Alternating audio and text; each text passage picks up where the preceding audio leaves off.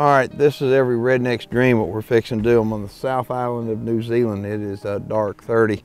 Had a great day doing some hunting with Gary Herbert and his New Zealand hunting outfit down here.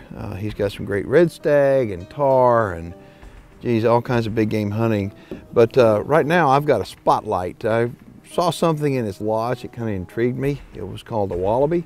I've never seen wallabies hunted before. Wallabies are a real pest down here on the South Island, and people actually hunt them. They really do.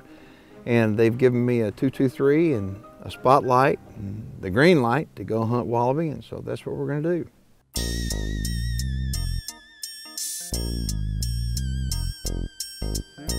Yep. There? Yep. Got him. That's what a wallaby looks like. Okay. Golly, it's hard to see in that grass.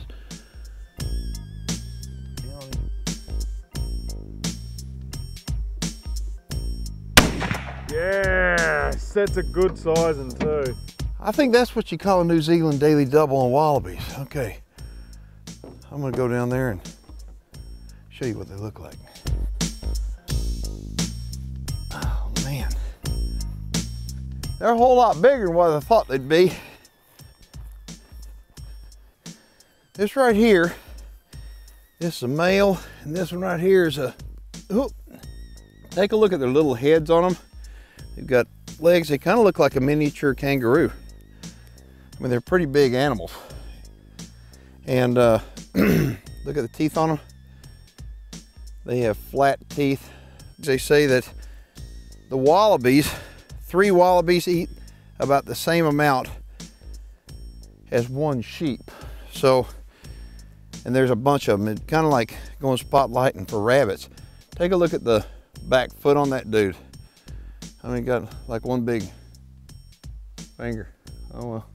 Anyway, I'm kind of, this is a learning lesson for me too.